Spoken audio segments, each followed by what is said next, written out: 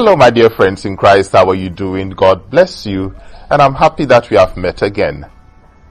Today, let us discuss something very practical, something with a sense of humor.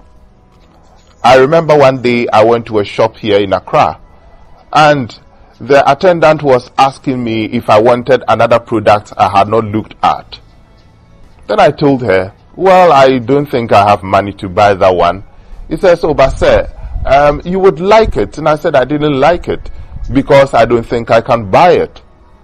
But I bought the one I was there for. And just when I was leaving, she looked at me and said, do you have a card for this shop? I said, yes, I've been coming here every day. I have a card. She looked at that card and says, sir, once you have bought something a little bit above 100 cedis and you have our card, you deserve to have that one free. You know what? I had already lied that I didn't need it.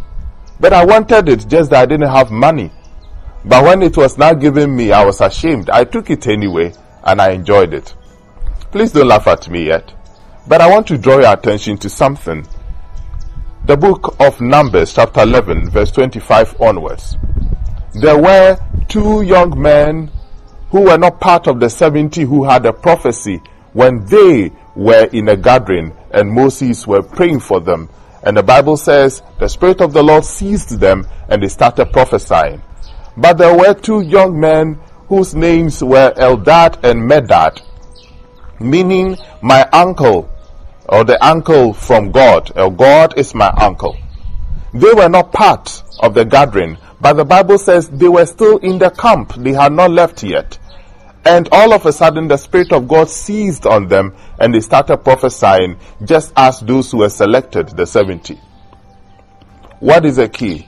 The key is that if you can still identify yourself with Jesus as a family member, it doesn't matter your status in life. It doesn't matter whether you have been selected or not. I want to challenge you that if you can't be with Jesus, no matter what people are struggling for, you in the cool comfort of your corner will receive it.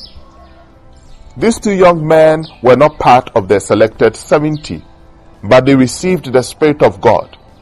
Why? Because they were still within the camp. Go and cross-check from Numbers chapter 11, verse 25 onwards. They were still in the camp. Where are you? Where is your soul? Where is your spirit? Where is your mind? Where do you belong? Are you leaving the church because you think that you are no one? Are you giving up because that particular gift of financial breakthrough, of a child that you need, of a good relationship, of a good job, a good health? Are you saying that because you don't have, so you want to leave? There are people who have left the faith because of some of these things. Why? Because they are not in the camp. The truth is that if I had not gone into the shop, if I did not have their card, there was no way I was going to get that thing free. This is the trick.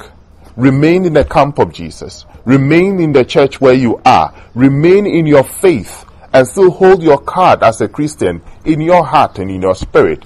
And I tell you that let those who are selected have their way. You will have yours.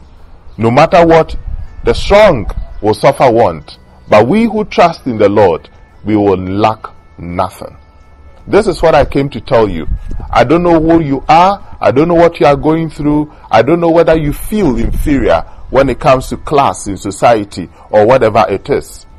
All I want to tell you is remain within the family of Jesus. Hold your card still within the camp. You will have the Spirit seize on you. You will begin to prophesy and things will begin to work. I don't know what you want to prophesy about, but think about it.